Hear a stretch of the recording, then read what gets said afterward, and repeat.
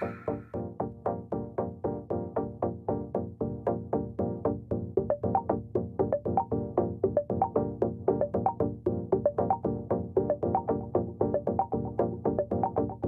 on pense à la gestion d'eau, on pense au gouvernement, aux autorités locales, aux entreprises privées. La grande oubliée, c'est souvent la société civile.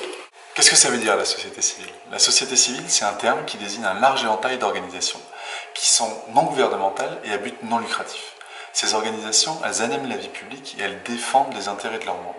Et cela selon des considérations qui peuvent être d'ordre politique, éthique, culturel, religieuse, scientifique ou philanthropique. Le terme société civile fait donc référence à des groupements communautaires, à des ONG, à des syndicats, à des organisations de populations autochtones, à des organismes confessionnels, à des fondations privées ou alors des organismes caritatifs. La dernière décennie a vu la montée en puissance de la société civile en termes de taille, d'influence et de capacité. L'annuaire des organisations internationales a recensé en 1990 6 000 organisations, alors qu'en 2011, ils ont dénombré plus de 70 000. Ici, en Corée du Sud, la société civile est réunie dans ce qu'on appelle le Forum citoyen. C'est 70 organisations qui sont réunies ensemble pour présenter des expositions, des sessions, des plateformes d'échange.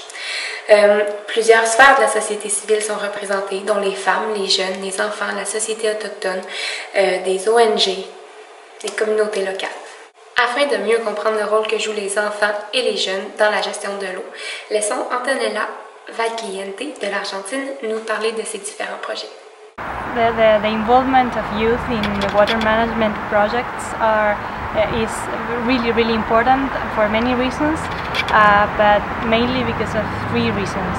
Firstly, because we have the right to be involved in every decision process that affects our lives, and water management affects directly our lives, so we should be able to be part of any project regarding water management.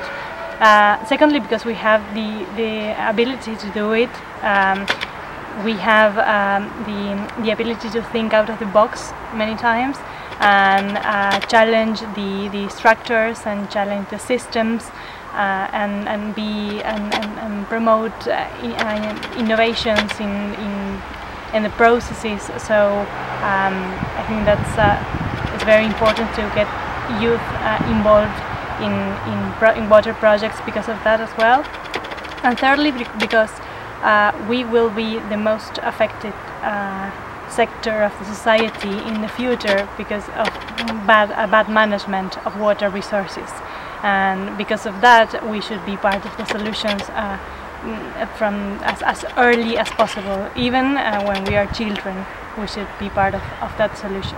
We carry out water supply projects in the rural communities of South America, of the Gran Chaco region, Argentina, Bolivia and Paraguay, and we have received lots of proposals from students of different undergraduate degrees that they come up with solutions, with technical solutions, for example with filters for polluted water, and they come to us to see if we can implement with them those technologies in the communities, and that has been really helpful, and it's part of their own interest as students.